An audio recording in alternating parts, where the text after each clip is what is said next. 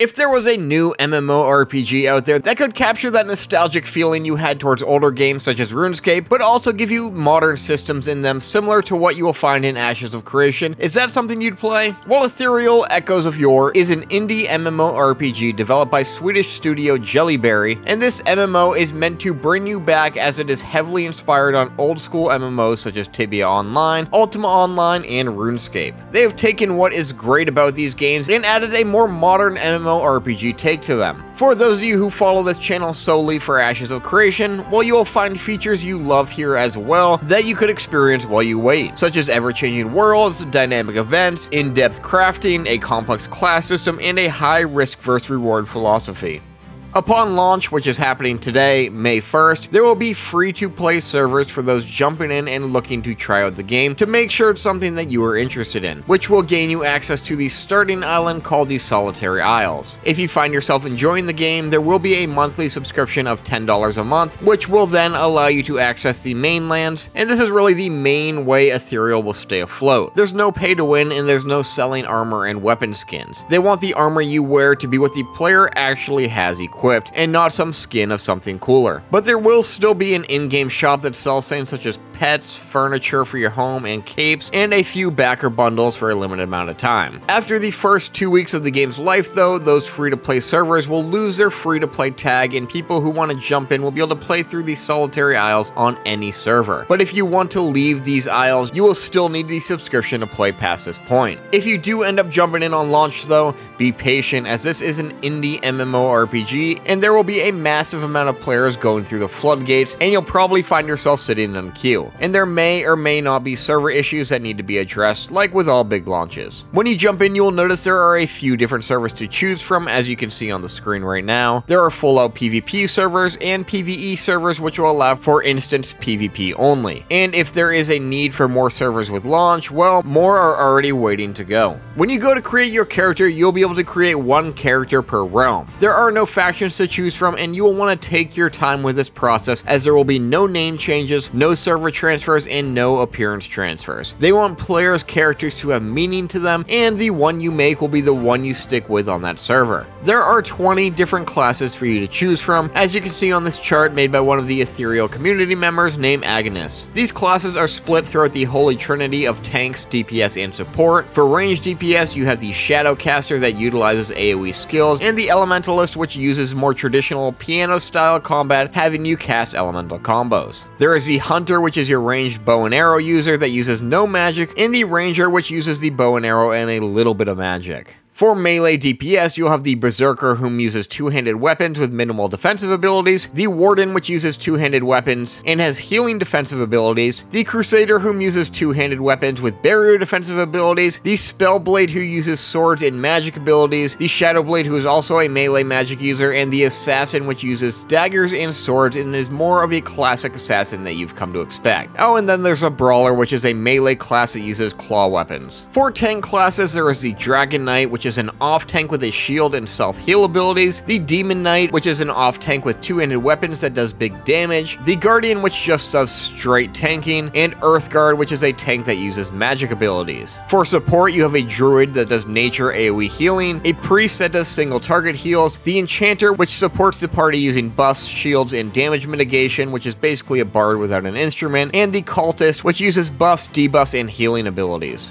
Ethyrial takes place in a world called Erumessa, a dynamic, ever-evolving world where player action matters, and the achievements and failures of those players can shape the land as time goes on, making each server feel truly unique in its own way. As you can see from the world map, the world is pretty hefty in size, with various biomes such as a snowy mountain region, a desert, and a massive forest region, along with a few small islands attached. When jumping in, you will start out with a tutorial, and once you get through the tutorial, you will start in a zone called the Solitary Isles, which is said to have about 20 hours worth of content. This is that free-to-play area that will give you a good idea of the game and how its systems would work, so you should know by the time you're done here if this is the MMO for you. After you jump into this world and you create your very very first character, you'll start with very limited sets of spells and abilities. As you venture through these solitary isles and complete your first class quest, you are offered a new ability, and additionally, your first class quest on the mainland will unlock several abilities to flesh out your class further. As a result, most classes will have at least the baseline level toolkit available to them already after completing the first 2 class progression quests. After this point, you can learn a new ability from your class trainer every 5 levels, and after level 30, you should have your baseline class kit. The world has a weather system and a time of day system that will have a pretty big effect on the server as well, such as certain fish only being able to be caught at certain times, certain minerals only being revealed depending on the type of moon that is out, and the world is really dark at night if you don't have a light source. It is said to be near impossible to see where you're going, which also would apply to caverns and dungeons. The world is also filled with in-game events, spawning from smaller, more local events to larger, more region-changing events. The outcome of these events are dependent on the communities within each server, and the outcomes can greatly impact the world. Some examples of these events could be things such as a drought in a local village, cults trying to summon ancient demons, or towns under siege that players will need to defend. When it comes to questing, Ethyrial is divided up into 2 types of quests. The first being what they're calling tasks, which are your more simplistic NPC-given jobs, such as killing nearby monsters or collecting certain items. Whereas what they label as a quest in the game is a story-driven, multi-layered adventure with differing outcomes depending on your actions. Jumping into quests in the beginning will be somewhat simple, but as you set out to explore the world further, you will be taken on more in-depth quests such as dealing with political and religious faction divisions.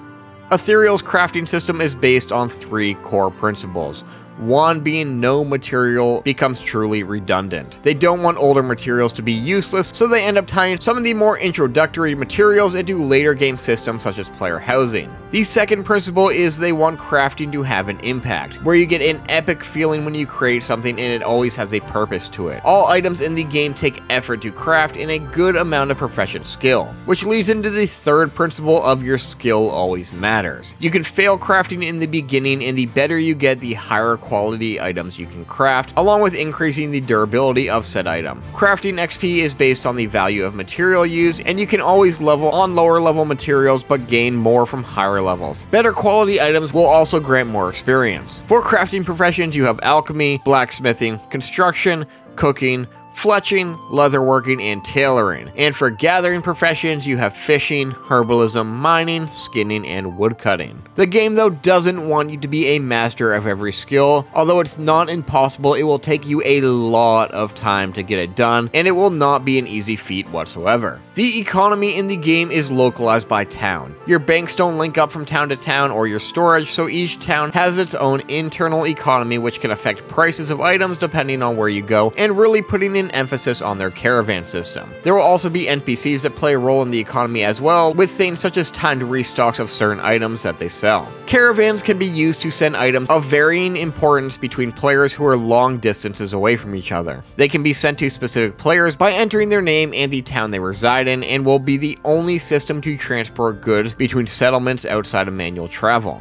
Each caravan will offer different tiers, ranging from your basic transport caravan that carries minor goods to royal caravans where players could find higher tier loot within. Royal caravans will also be harder to attack than normal, and players are able to lose their caravans if another player kills all the guards surrounding it, and the sender and the receiver will lose all the items within it. But those stealing the caravan will only gain access to a certain amount of the items. All of this will still be protected under the law through what is called the infamy system, which we will dive into in a minute. Housing is also a big part of Ethyrial and the economy. Players will have access to non-instance plots of land where they can create any type of house they would like, from shops to crafting workshops to giant mansions. These zones players can build their homes in include cities and the wildlands, but if you're trying to buy the land yourself and don't have some allocated to you from your guild, it will be very costly.